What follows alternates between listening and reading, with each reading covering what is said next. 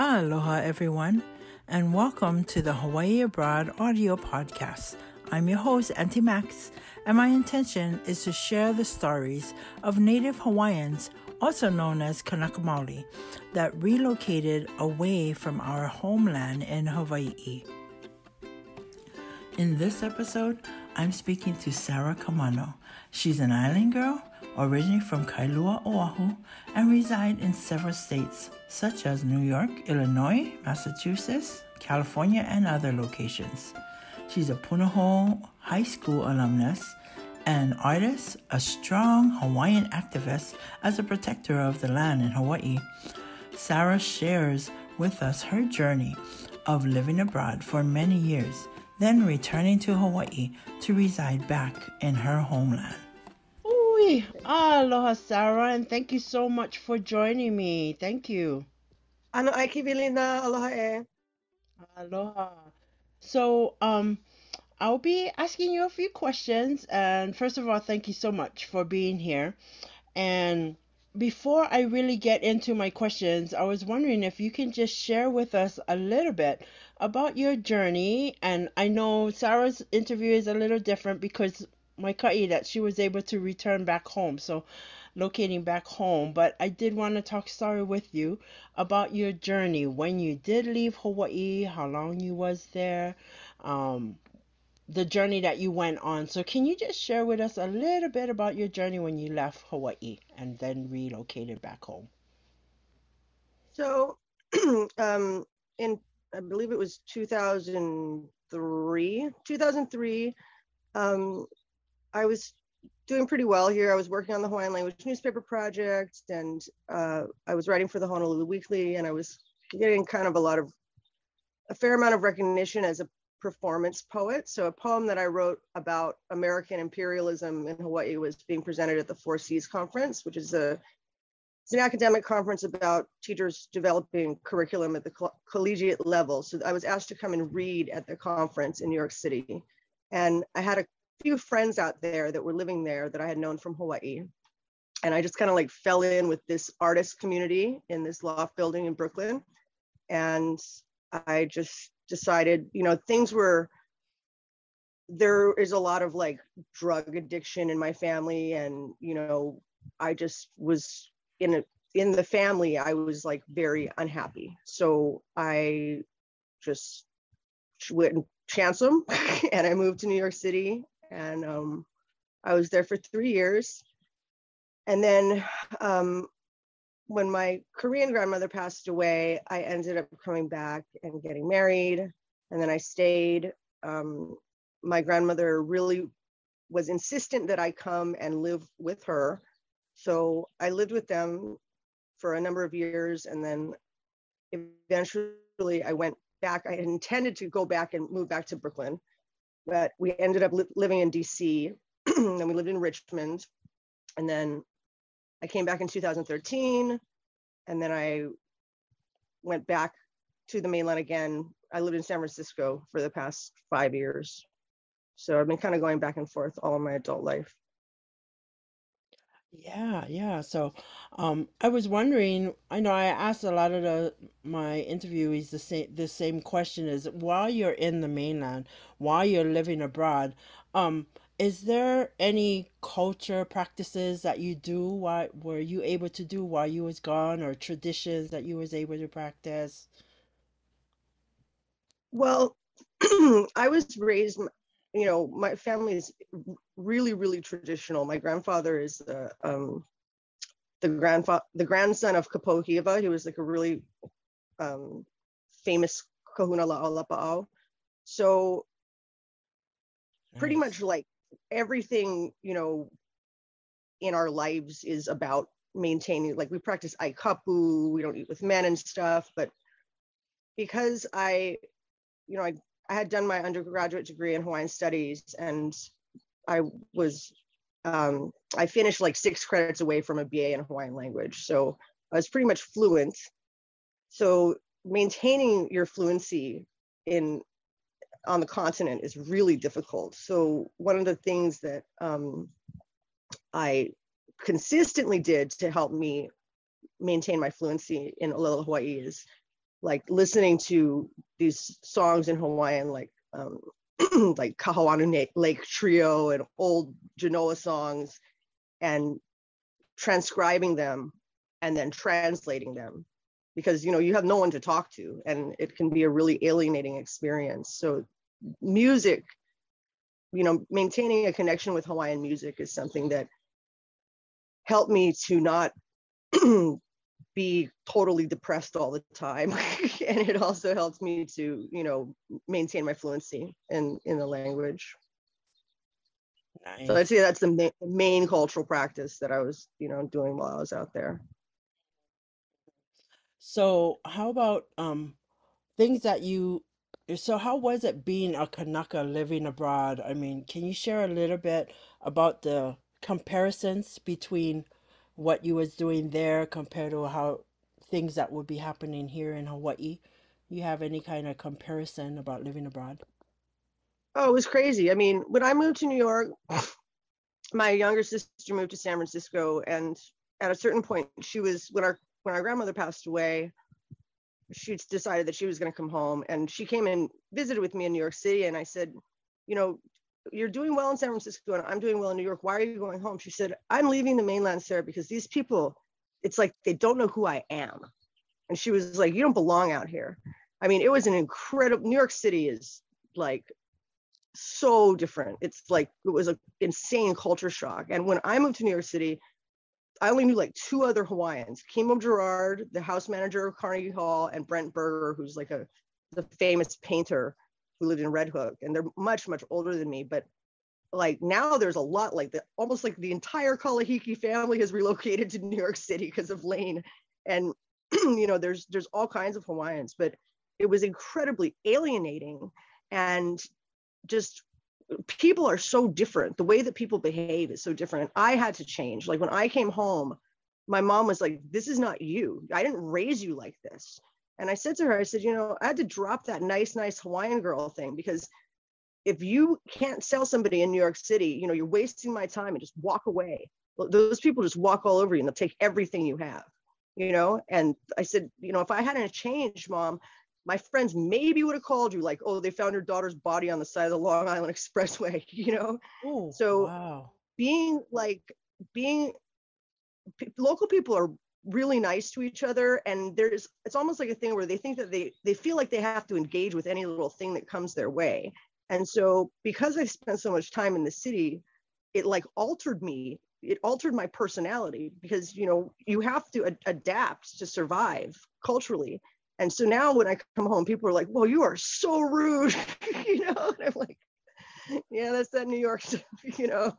And I think that one of the things that, because so many people have entered the diaspora in our generation, and now, as I'm sure you know, there are more Hawaiians living outside of Hawaii than there are here in our homeland.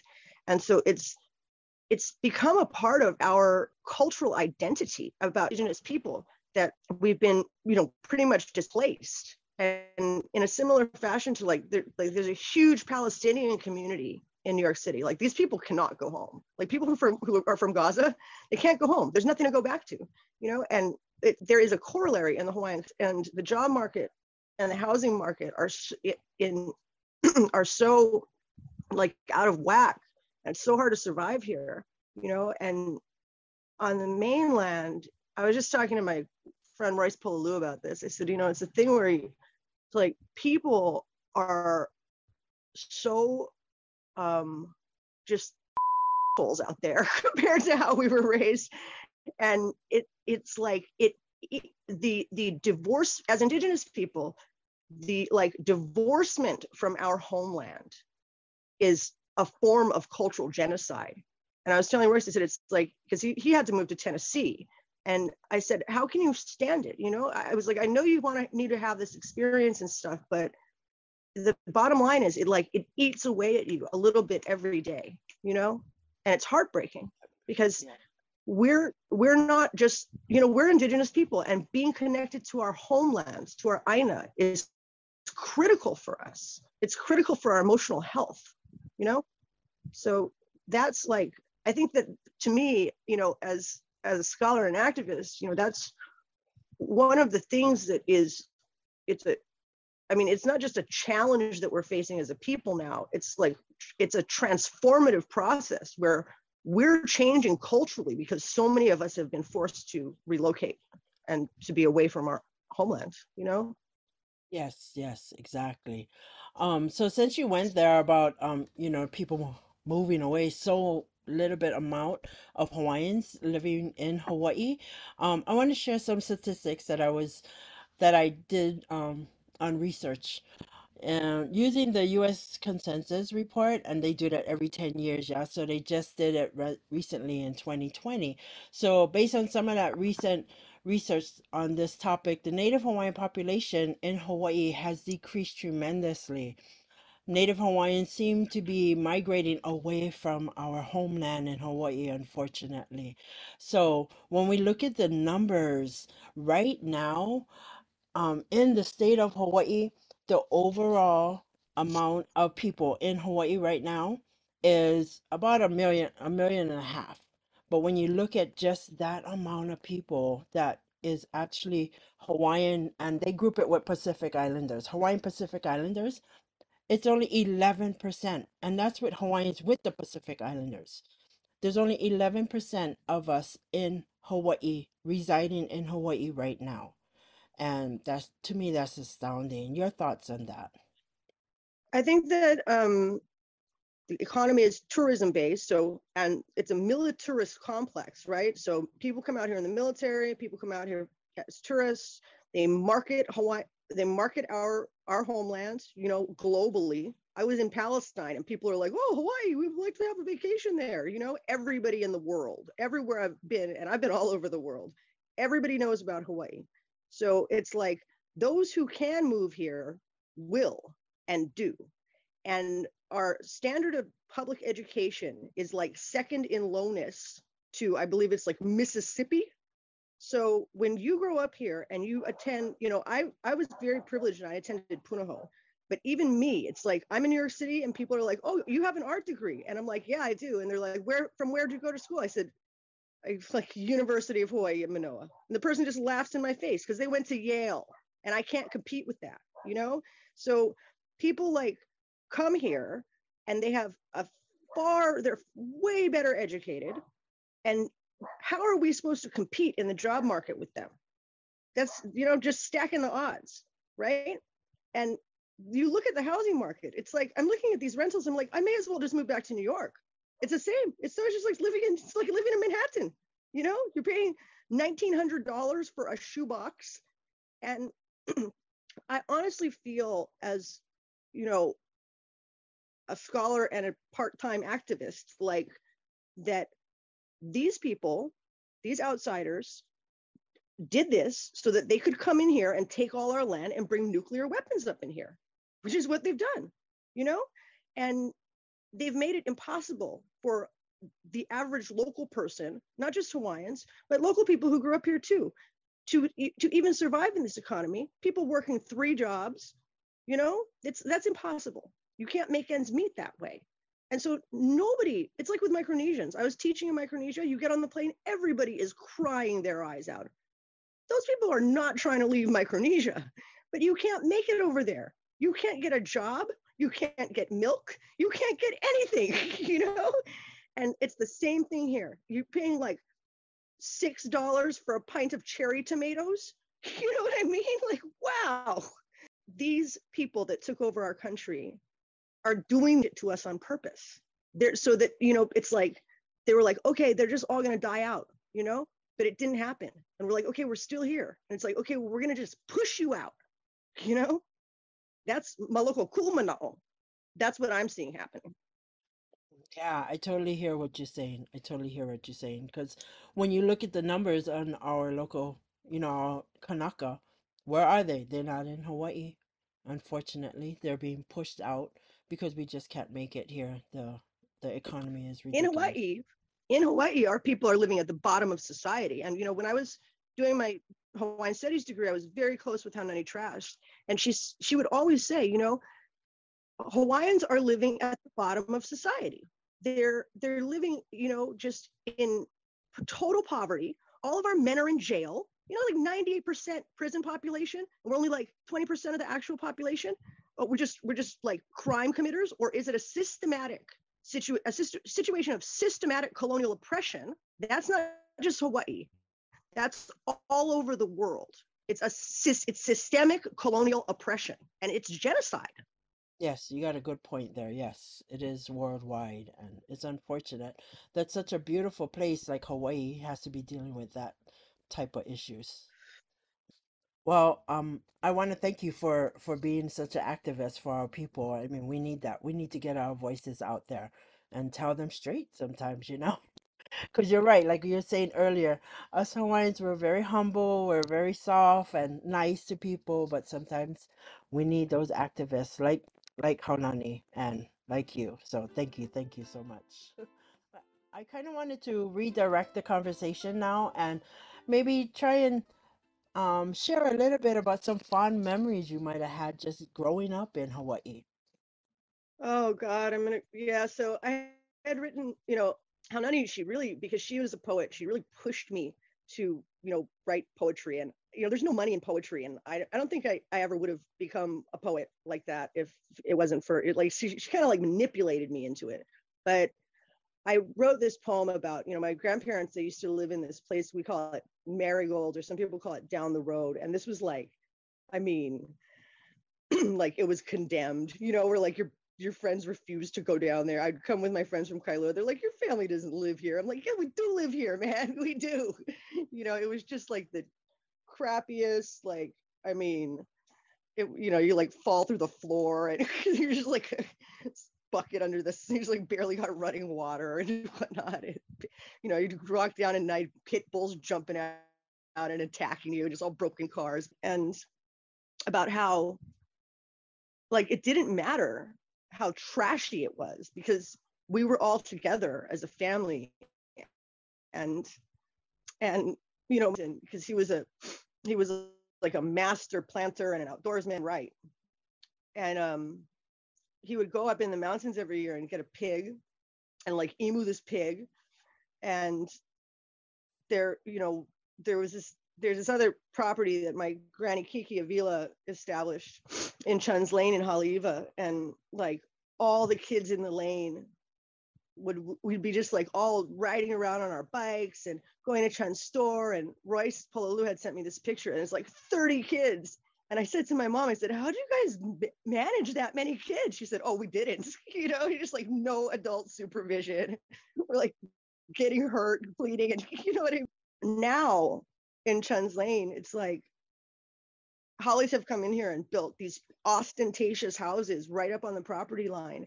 And the life here, and there's like vacation rentals, and the life here is so different, and there's strangers, back in the day, like everybody in Chun, it was like Kamaras, and then my auntie Steffi DeFreitas' house was right next door, and my auntie Noma Kamara and my auntie Vicky, and like everybody in this lane was related, and the Pololus, everybody was related. And now it's like, and if we saw an unfamiliar car, we'd be like, what in the hell? Who got lost, And now there's just like all these strangers just crawling all over, like the lane of my parents' house in Kailua in my generation, and prospectors have come in and built huge houses. Like one of our properties in Kailua on Ainoni Street, where we grew up with the Hui Huis and the Kalahikis, I turned down there the other day. I thought I had made a wrong turn. I didn't recognize anything. And I was born in that house, like in the house I was born. And I couldn't even recognize it. I was just like disoriented. I literally, and the messed up thing is I was born and raised there in Kailua, and my grandmother bought her land there in the 40s when nobody wanted to live there. And like the fact that I couldn't even recognize Ku'onehanau, my birthplace, is just insane. It's so heartbreaking, like that life that we lived is so precious, and it's gone now. My auntie Lilia, she was the daughter of Victoria Ho'okano, who was they came off of Hamakuapoko plantation, but they're actually from Kaupo and Kipahulu. They're Kuahivalanis. And like she got with this military guy, and she ended up, in Oregon, and she would come and visit. And I said to her at one point, I said, Auntie, why don't you just come home? Don't you miss Hawaii? And she said, I would, but the Hawaii I miss, it doesn't exist anymore, you know?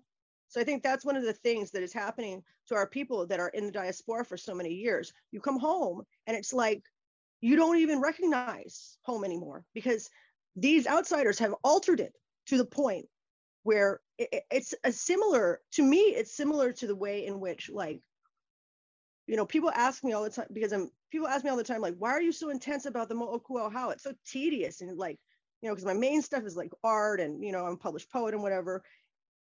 But the reason I'm so intense about the genealogy is because, you know, they say Makainan are at one point, everybody was ali'i. Makainan are people that wandered into the kuahivi and forgot who they are. And so you don't even know that you're talking to your cousin right now, you know? And in a similar fashion, it's like, when we forget who we are, we forget our names, we forget our genealogy, right? We become so out of touch with our mana, and that other people can come in here and just crush us. And in the same fashion, when we come home and we can't even remember where we're from, we can't even recognize it anymore. That's just a way of just screwing us down emotionally and in life, you know, so that these people can walk all over us. Yeah, just things have changed so rapidly, our generation, right? And it's like this transformation that we're going through, like, this is why I wanted to participate in this podcast of yours, because it's critical for this to be documented, because people in the future are going to be looking back and going like, how did this happen to us? You know, that it's happening right now. You know what I mean? Yeah, it's so unfortunate, but so I thank you for participating with me in this process. Um, I think I wanted to ask you before we end. I know we've been talking a lot about Hawaii and what's been happening and so on. Now that you're back in Hawaii, um, do you have a message that you want to share with the Kanaka about living abroad, moving away if they feel like they need to leave because of the economy or whatever reason? Um, do you have a message for them? First of all, I don't believe that any Hawaiian actually wants to live on the bullshit filled mainland. I But, agree. you know, people leave for various reasons, and most are economic. And, you know, food may be cheaper out there and housing may be cheaper and whatever's whatever. But I truly believe, as an activist and as, you know, as a somebody who comes from a chiefly family, that like our Aina is continuously calling us home. Our land is our ancestor place. And our ancestors are calling us as an activist to all Hawaiians in diaspora, is that, you know, home is harsh. Home is hard. It's full of heartbreak. It's full of poverty. But this is our homeland. And we need to be present here, or these people are going to wipe us off the face of the earth. And that's exactly what they're trying to do, you know? And it's really hard to make it out here and happening to our people. And it crushes me emotionally. But I know, you know, I thought I could flop around in New York and have my own life and make it as an artist and whatever. And I, you know, I did well. I had work in a gallery in Soho, and that was great. But it will never, ever replace what it means for me as a Hawaiian to be connected to my homeland. I told my mom's in Vegas, and I said to her, the moment I started planting this garden at my place in Kailua, and I said, the moment I put my hands in the soil, I realized this is what was wrong with me the whole time in San Francisco. This is what was wrong with me the whole time in New York. You know, it is impossible for Indigenous people to have as somebody who was raised in La'alapa'au. One of the things we understand is that it's impossible for us to, as Indigenous people, particularly as Hawaiians, to have true emotional and psychological health and even physical health, because the two are interconnected, if we are not in touch with our homeland. It is the most critical thing for us as Hawaiians. Aina is survival. Aina is everything to us. And when we're cut off from that, we're cut off from our ancestors, we're cut off from who we ourselves are. And if we want to get out of this situation, we're going to have to suck it up and maintain a presence here, or these people are going to just edge us out. until we're not even us anymore. Very good advice. Thank you so much, Sarah. I'm so glad that you participated and you're sharing with us about, your journey. Sorry. First of all, I want to commend you. Because, just like our navigators in history, they had to navigate a way to look for a new world for their family and, look for a way to take care of their family. You was able to be brave enough to do that. But because knowing on what's happening in Hawaii and how hard it is to live back in Hawaii, you was even more brave to come back and to just suck it up, like you said, and just keep your aina. Yeah? Stand up for your aina. And we need people like you. So thank you so much. Thank you for advocating for Hawaii. Thank you for saying that. It is, I like, because I went to Punahou, like all of my friends, they go to like these mainland colleges and then they're like, they graduate high school and they're like, now it's my life and I can do whatever I want. And I thought I could do that. But, my grandmother put a kuleana on me and she said, you're going to have to represent me in this family when I'm gone. And I was like, what? Like, I made it in New York myself. I didn't ask you for a red cent. You can't do that to me. And she said, no, Sarah, I can do that to you because we made you and people suffered and struggled on plantations so that you could have privilege. And I'm going to tell you what to do and you're going to do it, girl. And it was really hard to take because I was like in my 30s when we had this conversation. But the bottom line is my gifts are not for me. My privilege, I had a lot of privilege and I didn't deserve it any more than any of my cousins and any of the rest of you.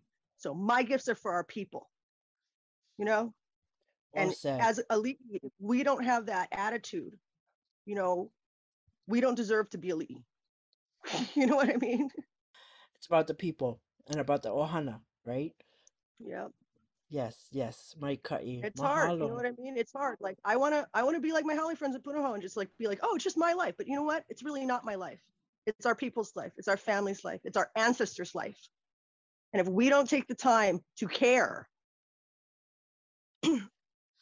our descendants are going to end up nowhere. And we can't let that happen. We just can't. Yes. Mahalo nui. Yes, thank you so much, Sarah, for being with me today and sharing your mana'o. It's so enlightening listening to your journey and how, you lived abroad. And now I'm so happy to say that you are back home in Hawaii, standing up for our land, our aina, our people. So mahalo, and taking care of your kuleana that your ohana put on you. So mai ka'i, I wish you all the very best, you and your ohana. And regardless where you reside, back in New York or back in Hawaii, I'm convinced that that aloha spirit will go with you wherever you are, and you are going to represent Hawaii the best of your ability. So mahalo. Thank you, Auntie Maxine. I'm really glad that I was able to contribute to this. I think that what you're doing is really important, and it's very Mahalo. like dear to my heart, that you're providing a platform to people to give voice to what's happening to our people, because this is a really critical time for our people, and our voices need to be ho'olaha, you know what I mean? Ai, They need to hikino. be broadcast big time. Hikino. Mahalo. This has been another episode with HAAP, Hawaii Abroad Audio Podcast. Thank you for being here and listening to Sarah's journey. Join me again as I speak to more Hawaiians as they live abroad from our homeland of Hawaii. I'm Auntie Max, signing off. Aloha.